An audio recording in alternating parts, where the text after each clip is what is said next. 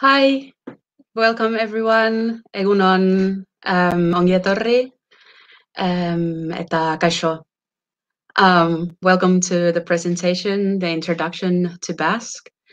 I'm just first gonna introduce myself. So I'm Siru.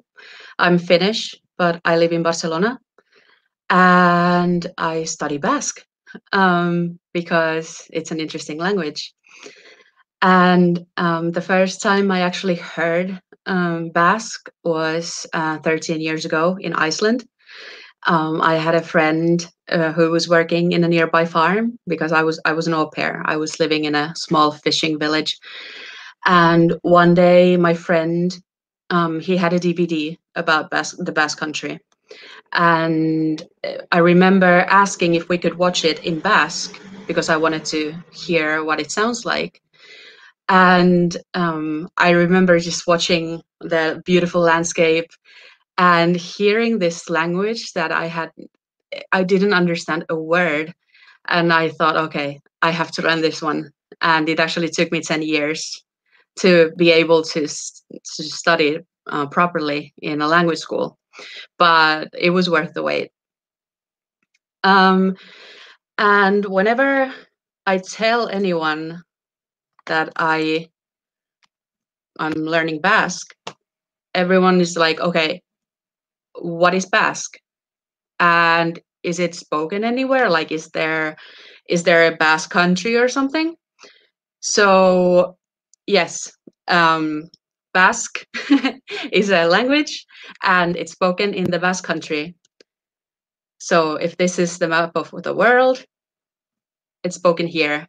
I might have been a bit too enthusiastic with the size of the mark, but it's here. And it's called Euskal Herria, the Basque Country in Basque. And Basque in Basque is Euskara. There are some variants depending on the dialect, so it can be Euskara, Esquara, Euskara, Esquara, Oskara, Euskala. It has many names, but the standard name in Basque is Euskara. And it means the way of speaking, the way of talking. It comes from the verb enautzi, which now is esan, and it means to talk or to speak. And the suffix kara, so it means a way of speaking.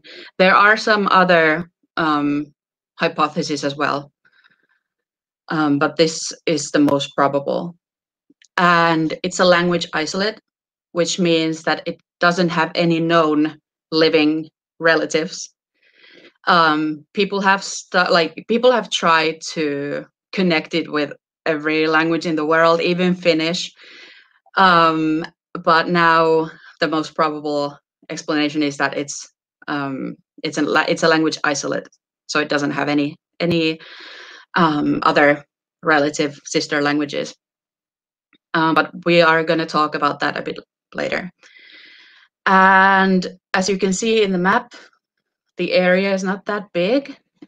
It's in northern Spain and in southern France, and I like to see it as a little heart. And there are less than 1 million speakers, native speakers.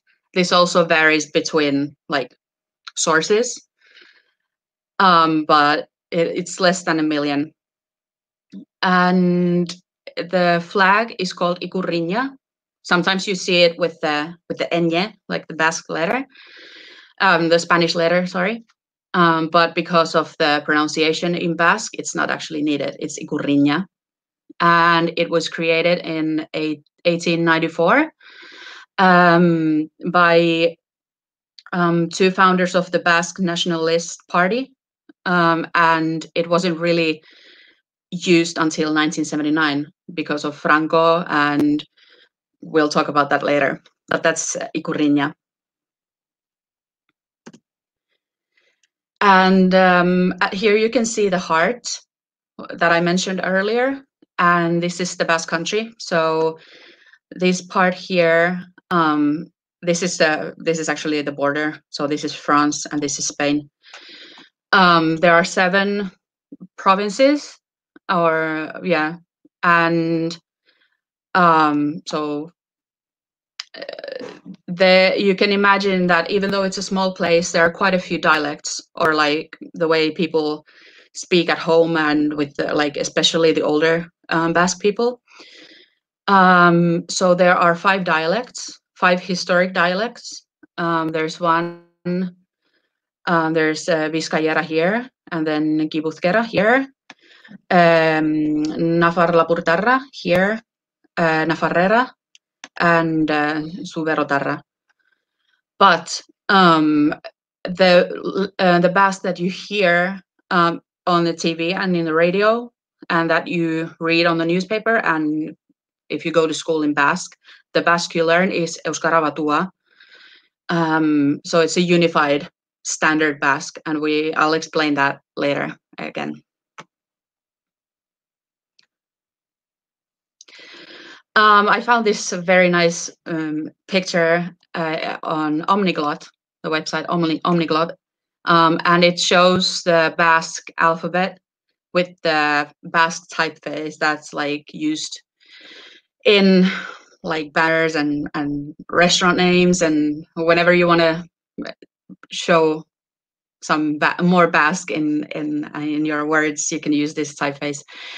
And there are some letters that are not used in Basque, but they are still here in the alphabet because of loan words or proper names, like for example Q and V. Usually V in loan words is replaced by B. So like video is video. And here I have some examples of the words and how to pronounce them. So for example, this one here, hizkuntza, it means a language. And here you can see, if I say it again, hizkuntza. The H is not pronounced, and the Z is like a sharp S, so hizkuntza. Then here you have txistorra. So txistorra, this is like a ch sound. Txistorra is a type of sausage. And next to it, you have mushu. Usually it's spelled with an S, but this is like more familiar or like friendly or cuter version. So mushu is a kiss. And then here under hizkuntza, you have txoro. So it's like almost like a TJ, you could think, txoro. Txoro is a fish soup. I have never tried it, but I would like to. And here is the ikurriña, the flag that I mentioned. So the N becomes softer, ikurriña. And then next to ikurriña, we have irribarre, which is smile. And that's actually one thing that I really like about Basque is the R. They're really strong. And here, whenever I speak Spanish, actually, people are like, Siru, you're not in the Basque, like you're not speaking Basque. Can you say the R a little less? Because my R is quite strong also, because it's like that in Finnish. So I really like to roll the R's. So irribarre might be a bit challenging for people who don't have that R in their native language, but it's nice to it's nice to say it. So I'm not going to go into much detail about the history because there's quite a lot to tell, and we have a limited amount of time. But I'm going to give you like the main points in time, just to have some kind of an image. So usually people ask like, okay, if Basque is a language isolate, where does it come from? Like, where the people here, like how many like how many years before were the people here before other people came, or did they come from somewhere else? Did they just come from space or something? So now the most probable hypothesis is that they are pre-Indo-European. So Basque is a pre-Indo-European language, which means that it was here before the Indo-European speakers came. And it is said to be descendant from, or like descendant from the language that the Aquitani tribe spoke. There were quite a few, and this can be seen from like words that have been carved in like tombstones and other relics that have preserved, and based on like names of gods and personal names and place names as well. And then it's also thought to be related to Iberian. Iberian is a language that is not very well known because there are not that many texts left, and it people haven't been able to decipher, yes, but not really understand what it means. But the numbers have been deciphered, and they are the same as in Basque. So that's why people think that, or linguists think that it's related to Iberian. But we cannot really know for sure until not me, but until linguists find like a bilingual text in Iberian that would open the language a bit to the linguists. And it has been quite isolated, even though it's part of the peninsula, but there are so many mountains, and then you have the Atlantic Sea, which is not very calm. So the Basque people have been isolated quite well, and that's also shown in the genes, because like if you compare Basque people to other people here in Spain, you can see that they have less genes from the peoples that came and conquered the peninsula, like the Moors from northern Africa. So the Basque people apparently have less genes from them. And there was a recent study in 2015 where there were 8 Stone Age human skeletons found in northern Spain, and they were analyzed. And it looks like they were closely related to the modern day Basques. And it also supports the theory that Basque people are descendants of Neolithic farmers who mixed with local hunter-gatherers. So it's an interesting thing that keeps on being studied. And I'm going to jump a few thousand years to Glosas Emilianenses, which were written in 1100, so 1,000 years ago. And that's those are the first Basque words that have been actually like found written, if you don't count some tombstones. So they were written in a manuscript, which was written in an early form of Spanish or a Hispanic Romance language, and there are these 6 words scribbled in Basque in the next to the text. So those are the first words written in Basque. And the first book to be printed and published was Linguae Vasconum Primitiae in 1545, and it was a collection of poems written by Bernat Etxepare. So that's the first printed book in Basque. And then I'm going to jump a few hundred years to an important event that has changed not the language, but the people a bit, because there was a time, a few decades, that Basque was not allowed. You couldn't speak Basque. You couldn't study Basque. You couldn't read or write or you can basically do anything because of Francisco Franco. He was a Spanish general, and under his dictatorship, like he said that everything has to be in Spanish. So besides Basque people, Catalans and Galicians, they were not allowed to use their own language, which is quite strange because Franco himself was from Galicia. So, but Basque people, they were not allowed to use their language. They were not allowed to give their children Basque names. And sometimes people even, I heard they had to change their names to like Spanish versions. And they even had to rename or remove some tombstone engravings. So you were not allowed to use it at all. And then in 1968, because people they hadn't used their language, and the scholars, they were afraid that it would it would be endangered or it would die. So they thought that they would have to make a unified Basque in order to ensure that it's going to be saved and preserved.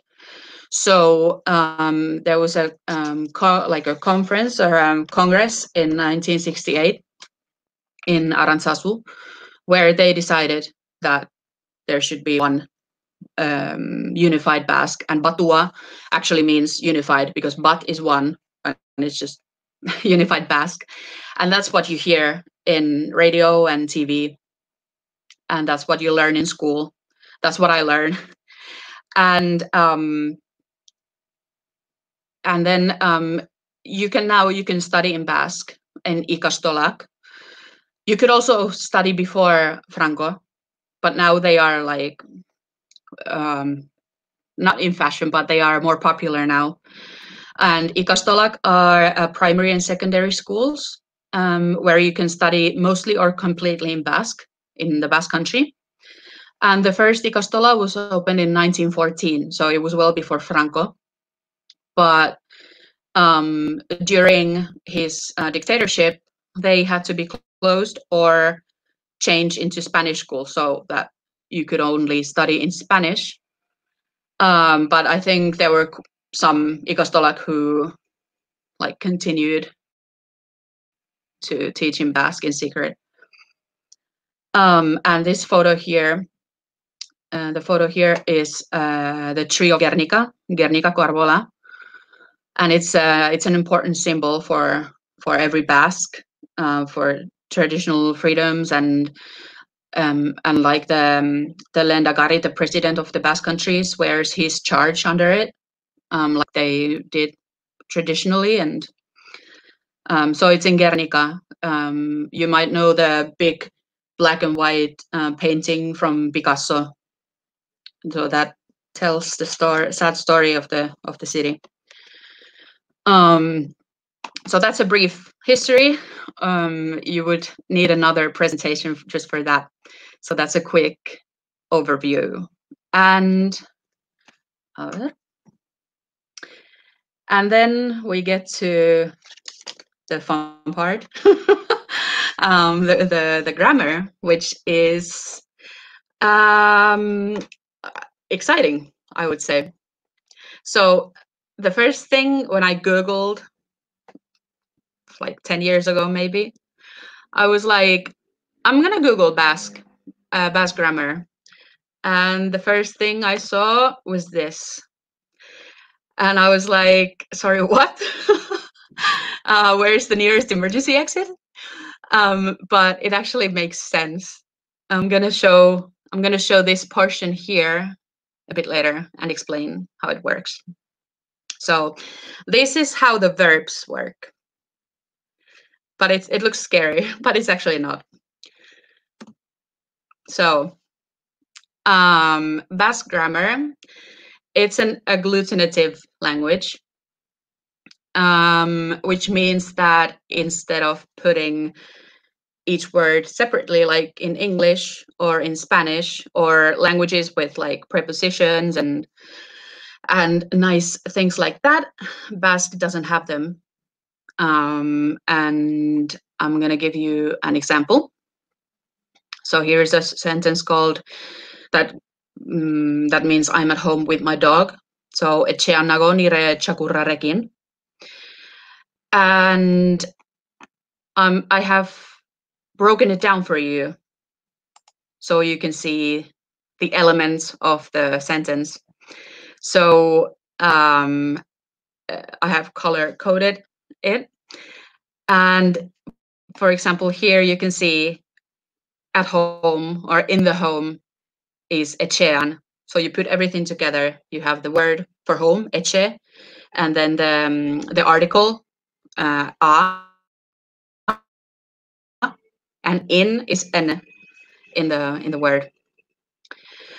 And here, if you look at the with, arekin ending, you can see it here in the picture that I took in Guernica. So watch out for the train. So okay, with the train, trenarekin. It's here the same. And quite a few linguists are like, oh my God, I want to learn Basque because it has ergative and absolutive instead of nominative and accusative. And that was one of the main reasons also why I wanted to learn Basque. Not because it sounded beautiful and because of this. So what does it mean, actually? I have some examples here. So, zu ikaslea zara, you are a student. Zuk liburua duzu, you have the book. And zuk apunteak dituzu, you have notes. And if you look at these sentences, they more or less look the same in English, but here you can notice that this is zu here and zuk in these ones, and here the verbs are different. And that is because, for example, this one, you are a student, that's an intransitive sentence, which means that it doesn't have an object, like a direct object. So here you can see the absolutive doesn't have a case ending. So I marked it here with this one. And here you see the article again. And Sara is you are. But the difference between you are a student and you have the book is that you have the book, you have an object because you have the book. So it uses a different grammatical structure. So here in Basque, the object, like if you have something, if you think from like an Indo-European point of view, you would think that you like act as the object. So you could think like the book is held by me. Like you have to think a bit differently with Basque, and that's why I really like it. So in case you haven't learned any ergative, absolutive language, it might take a while to get used to it, but it's not that complicated. So here you see the ergative ending, K, which most students keep forgetting. I admit I sometimes forget the K ending. And the absolutive, here is the object, and so liburua doesn't have an ending. And here you see the verb to have, or you have, duzu. And you might see this one here and wonder why, is there going to be something in the verb? And ta-da! Because here you have many notes. You have the plural ending here, which looks like the ergative ending, and it can be confusing. So you have to look at the verb.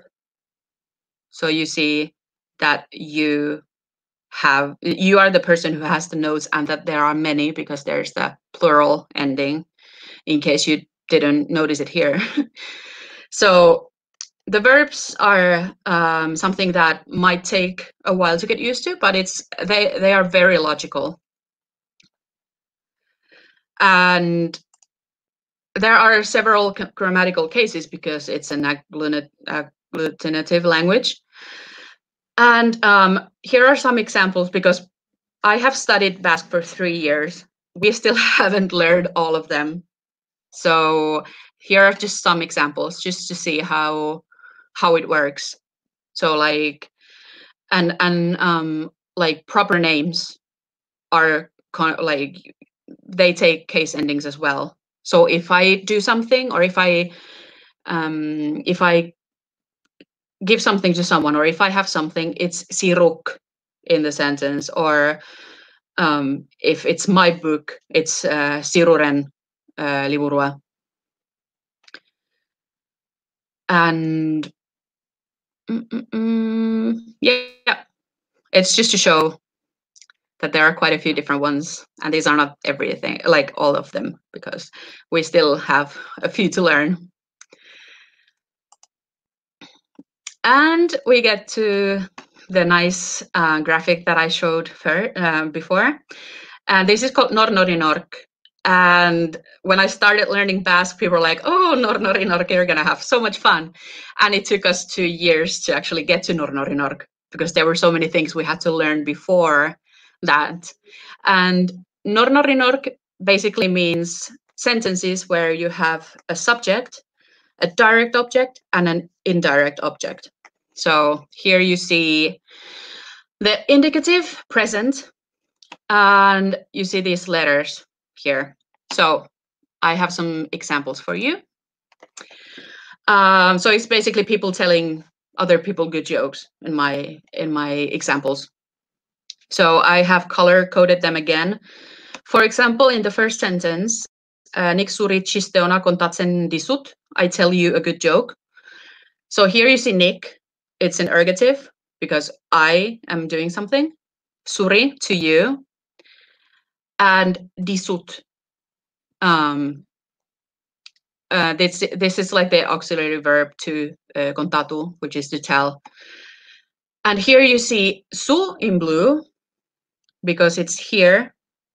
To whom, you. In Basque, the pronouns go in different order. So that's why it's here, su, and not like after the first person singular. So sut, because it's to you, and then ti, because I'm the one telling. And so the next one is nik suri txisteona kontatzen dizkizut. So here you see again, to you, I am doing something, but then you also have the plural here, which you can see here in the table. And so on, like for example, like here, Mikelek Yosuri, txisteona kontatzen dio. So you know that it was Mikel who said something. It doesn't have an ending here, but it was to someone else. So dio. And we tell you, many of you, good jokes. So it's guk sue txisteona kontatzen dizkizuegu, which can be a mouthful, and it's still like when we have to talk in the class, and then you say something like this, and then you think like, okay, who's doing something, who's like to who, and are there many or one things, and it takes a while, but it's very logical. And we have just recently learned it in the past tense. And there are quite a few other versions or tenses and conditionals and many things to look forward to. And I also wanted to tell you about the numbers, because in Basque it goes by like 20s. So many people who have learned French know that 80s, 240s, but in Basque they're like, but wait, there's more. So for example, until 20, it's like you would imagine, like here you have amar, which is 10, and it repeats in like 11, 12, amaika, amabi, amairu. But then after 20, you have 21, 22, blah, blah, blah. And then you get to 30, which is 20 and 10. Eta is and. So 20 and 10. 20 and 11, 20 and 12. And then you get to 40, which is 2 times 20. So berrogei. 42 is 2 times 20 and 1. Berrogei tapat. And then you get to 50, which is 2 times 20 and 10. So it's, and then 80 is 4 times 20. And it's, we played a lot of bingo when we learned the numbers. And here is an example of a bigger number that you would imagine that's 3,333, like it is in English and in most languages I've learned. But in Basque, it literally translates to 3,313. So it's, big numbers are a mouthful. I guess you would like to learn a few words. I hope you do. I have some examples here, useful ones. So, kaixo is hello, agur, bye, egunon, good day or good morning, and gabon, good night. Izenadut, my name is, so for example, Siru Izenadut. And here you would have to put nik because you have something. So nik, Siru Izenadut, but you don't have to say it. You don't have to put the nik before the name because you can see the person from the verb. Ni, nice, so ni Siru, nice. And here you have a very nice example of like a joke in Basque. I feel nice. And if you saw here, nice as I am, so I feel nice. Kaixo, I feel, ni Mikel nice. I'll just show myself out. Mesedes is please. Bai, yes. Es, no. And zergatik, why. Barkatu, sorry. Eskerrik asko, thank you. It means actually a lot of thanks. Ez horregatik, it's kind of like de nada in Spanish. Maite zaitut, I love you. Garagardo bat, mesedes, a beer please. Zer da hau, what is this? Euskara ikasi nahi dut, I want to learn Basque. Oso polita zara, you are very beautiful. And the classic, nire airola baingailua aingirez beteta dago. My hovercraft is full of eels, and this is from Polyglot, and you never know when it can be useful, so it's good to learn. And this is something that I want to show about how beautiful Basque is. So here are some words and the actual meaning behind them. So, for example, bihotz comes from bi and otz. So two sounds like tutum, tutum, like the heart does. So it's a heart. And maite mindu is like, it means to be hurt by love, but it means to fall in love. And ilargi, moon, actually means the light of the dead. And otzail is the month of the wolf, so February. And musutruk, it means in exchange for a kiss, but it means for free. And suiltzaile is a fire assassin, so firefighter. And sukalde, next to the fire, so kitchen. And amona, which is a good mother, but it means a grandmother. So these are some examples of the beautiful words that you see sometimes and you're like, oh, that meaning is so nice. And I think it's really beautiful. Like, for example, bihotz. It's a nice word.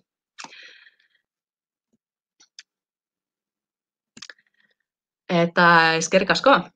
I think it's time for questions.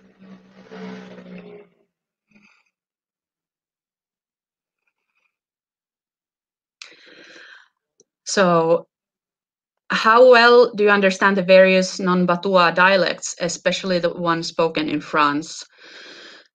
I don't know how Basque people actually how well they understand the other dialects, but it has happened to me that I've gone to a pub or a taberna in the Basque Country, and when they find out that I speak Basque, they get really excited and they start talking in their dialect. And I'm like, uy, uy, uy. So if I see it written, I understand it quite well, but if it's spoken, I might have to ask them to repeat, especially because I'm not fluent in Basque. So it can be challenging.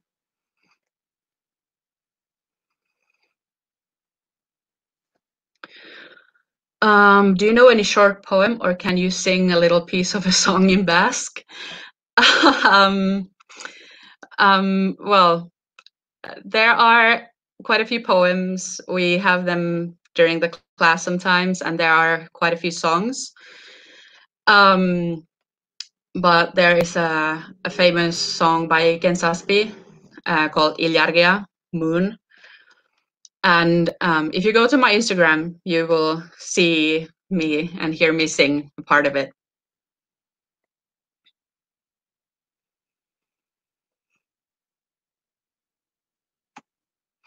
Liburu looks like a loan word from Spanish. How much has Spanish affected Basque vocabulary in general? It has quite a lot, and liburu is a loan word. So there are quite a few loan words in Basque. And also sometimes they are not masked, but like they have been in the language so long that it really, you like, sometimes I don't even make the connection. I've studied most of the Romance languages.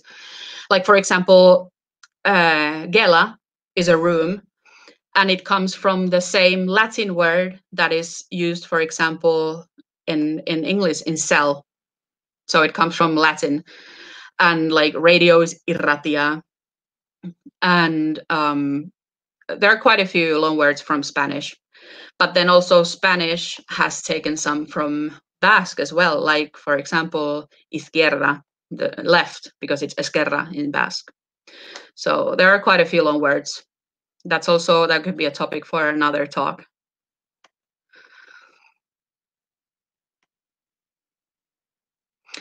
How necessary do you think it is for a student to learn a natural dialect in addition to Batua? I think if you are a Basque student, you will most likely at least understand, like, for example, if your grandparents talk to you, because they are most likely to talk in their dialect. And also, like, for example, you notice a difference when you go to San Sebastián Donostia in Gipuzkoa, and then you go to Bilbao in Vizcaya, you hear there's a difference. And also, like, we have had different teachers from Gipuzkoa and Vizcaya, and there's a difference. I think it would be useful to learn, or at least some. But I think it depends on the interest. Like, if you actually want to move to the Basque Country, maybe it would be good to learn at least some of the dialect they speak.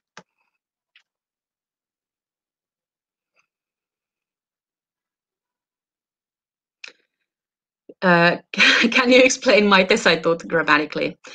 I was actually expecting this. So besides nornorinork, there's nornork, which means a direct object, subject and a direct object. And this is also something we learned this year. So maite is love. So I have love for you. Saitut. So the tut in the end means that I have something. And side is to you, or like, that's it's clear in my head, but I cannot get it out right now. But it's you can see it from the verb that it's something I have for you, which is love, maite.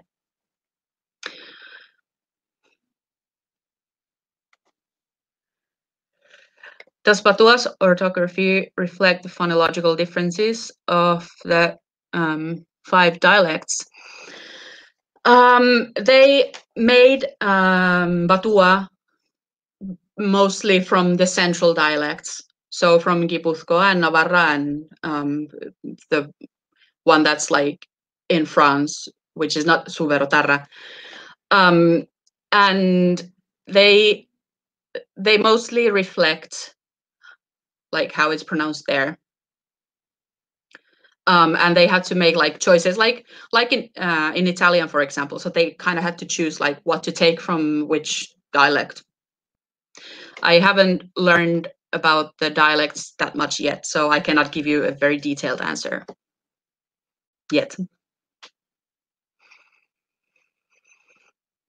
Do you sometimes get the impression that Basque and Finnish could be related in any way? There are some similarities, like how partitive works. Like if you ask, "Do you have chocolate?" In Basque, it would be chocolate would be chocolaterik, and it would it works the same in Finnish, and then also some grammatical things are the same, which makes it really easy for me to understand some difficult things, whereas all the other people in my class, for example, who are native Spanish speakers are like, what is this? So there are some similarities, but they are not related. I can see that.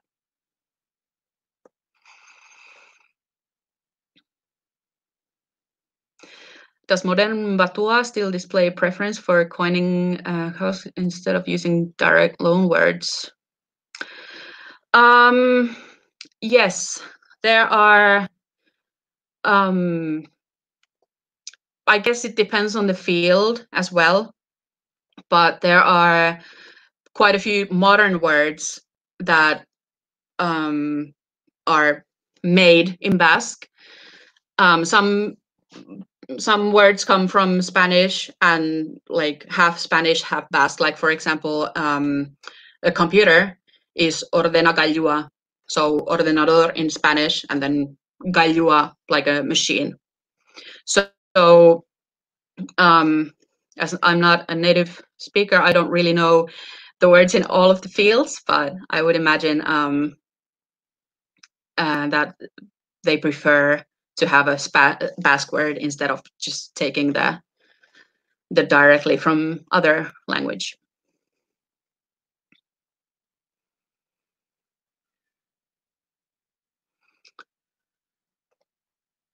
And there are no more questions. Thank you so much for joining me this morning. Eskerrik asko. And in case you have more questions, you can contact me in private. I'm fairly easy to find on social media. So thank you, eskerrik asko, eta agur.